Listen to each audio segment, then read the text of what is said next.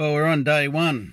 I've just left home and come down to Canoobia, where I'm meeting up with Brian and Ashley for the start of this trip.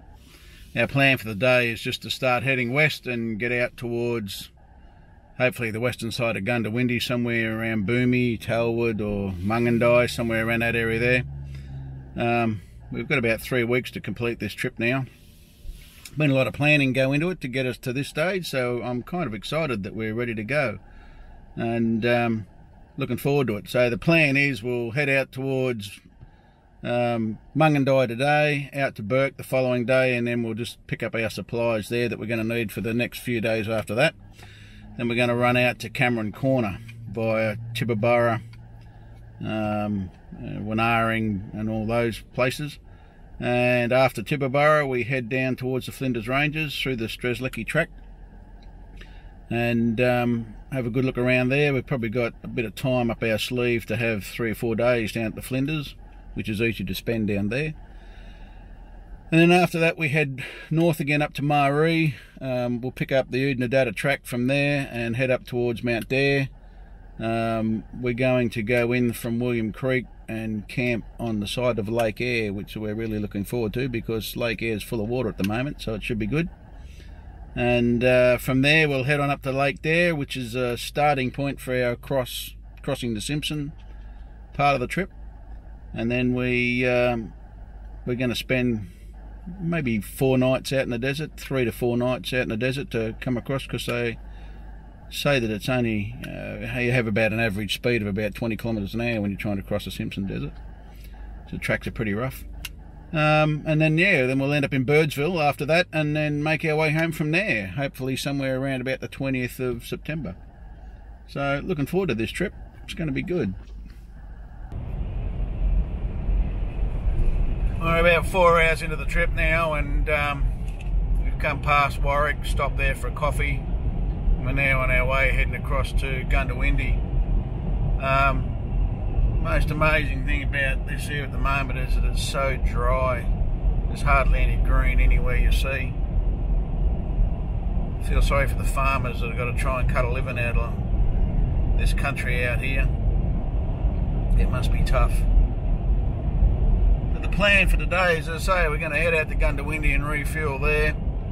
We're going to have a look at the map then and see whether we can make it through to Coloranabri. There's a good free campsite there that I'm hoping to stay at tonight. I don't know if you'll pick up on the video footage here, but on the side of the road, some little bits of kangaroo. The roadkill out here is just phenomenal. So many dead animals. They probably come in grazing for a bit of green grass. Not that there is much, but there's some slim pickings along the side of the road, and inevitably they get hit by the traffic coming through at night. But anyway, we just press on. We just left Yalarbin heading out to Gundawindi. Actually just saw my first piece of silo art, and it's impressive when you see it. It's so lifelike to look at.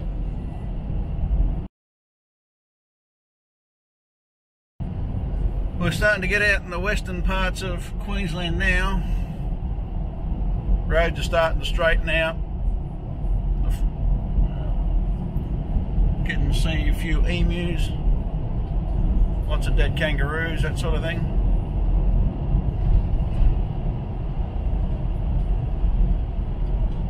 There's another 50 k's through to Gundawindi from here.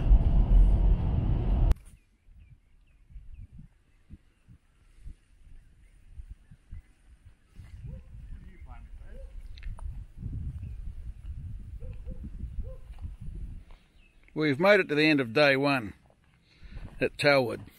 How was the day, gentlemen? Totally salubrious. Wonderful. Wasn't bloody working. Wasn't working? There you go. Makes all the difference. Time for a scotch, eh? Oh, definitely. Yep. Past time for a scotch. In fact, you owe us a round because you kept us going after 3 o'clock. Oh, there you go. All right, no worries.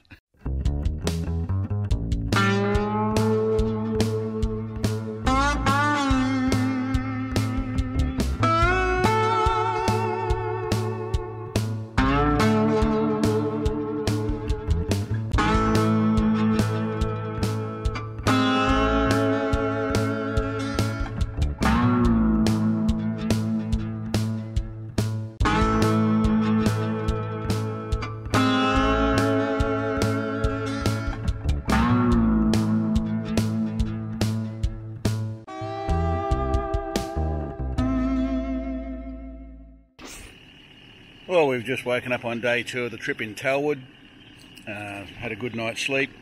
Used Paulie's little stretcher cot for the night, and that was really comfortable. My new sleeping bag was as warm as toast, so I slept really well. Probably the best I've slept on a camping trip for a long time. Today's plans to head through to Mungandai, Collarenebri, across to Walgett, Warriner, and then into Burke. We're not going to get into Burke in time to do a lot, so we'll probably stay there tonight and then make plans for the next day from there. We've got to pick up some supplies in Burke, because that's going to be pretty much the last major town heading west. Once we get through Tibooburra, Cameron Corner, there's really nothing until we get down to the Flinders Ranges, so we've got to carry enough supplies to get us through to there. We had a few beers around the campfire last night, had a great campfire going. There's lots of wood around here, and we've woken up to a beautiful sunny day again, so time to hit the road. Well, we're on day 2. We've left Talwood this morning before breakfast, and we're going to head to Collarenebri to have some brekkie.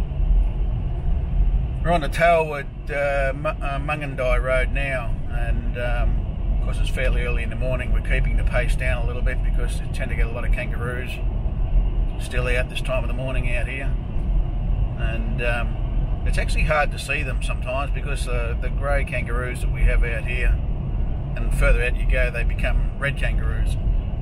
They blend in so well with that grey grass that's on the side of the road, and it's funny how your eyes will play tricks on you. You'll see a stump or a branch that'll be sticking up out of the ground, and you think it's a kangaroo until you get closer. Might have something to do with my failing eyesight. Well, we've just come out of Mungandai to a geographically significant place here in Australia. This is the 1 ton post, and what its significance is if you have a look at a map of the border between Queensland and New South Wales, you'll see from Cameron Corner the border heads in a straight line east to where it meets the Barwon River, and that's the Barwon River down here. Not much of it.